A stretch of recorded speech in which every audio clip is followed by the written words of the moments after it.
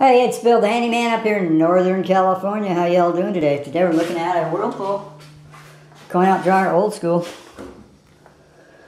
Let's see, this is going to be a model number CGM291TQ0.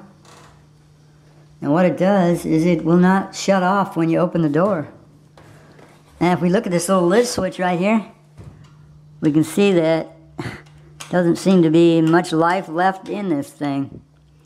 Usually it should spring back out here, and it's stuck in the on position, so that would make it stay on when you open the door. If we look inside here, we can see the lint filter's clean. That part, at least. And this part is clean. I also want to check the vent here. This vent has already been cleaned out. I checked the flow on the other side of the wall and it's good. We don't have a lot of flow in this room. No vents here or anything.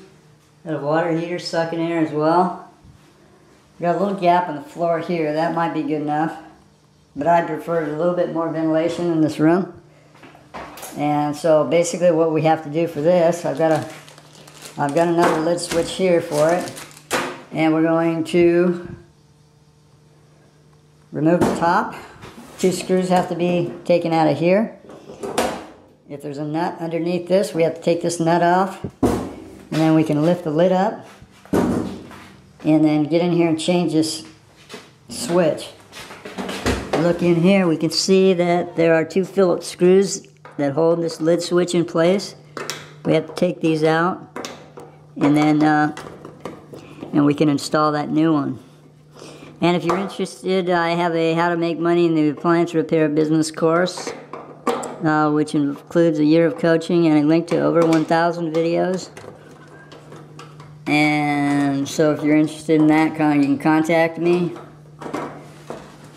And I also do phone consultations for $25. If you have a question about your machine, you can contact me. I'll be glad to help you out if I can. And that phone consultation number is 707-443-8347, Pacific time, 9 to 5.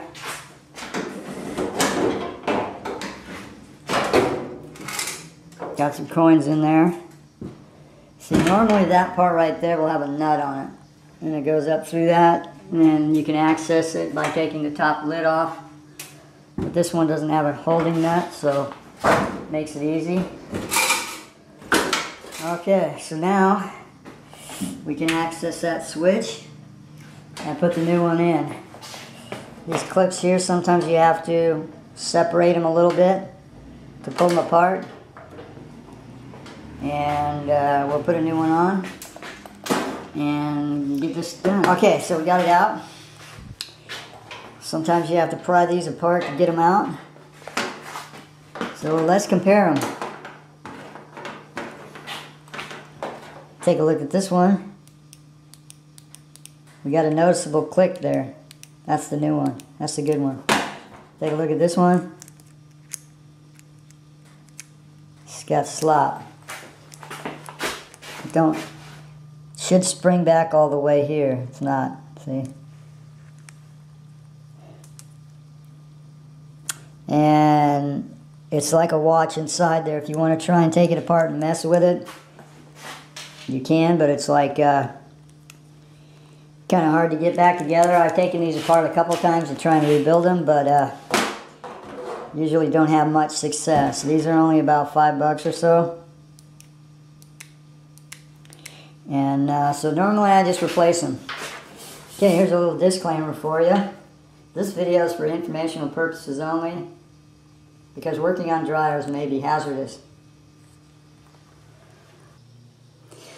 Okay, let's give it a quick test.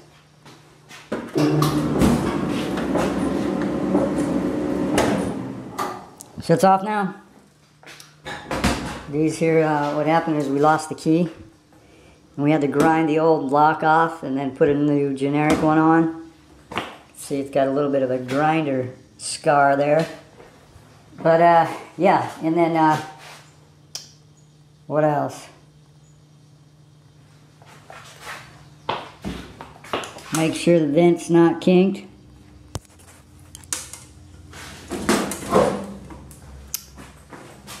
And that's about it. Thanks for watching. Please rate, comment, and subscribe.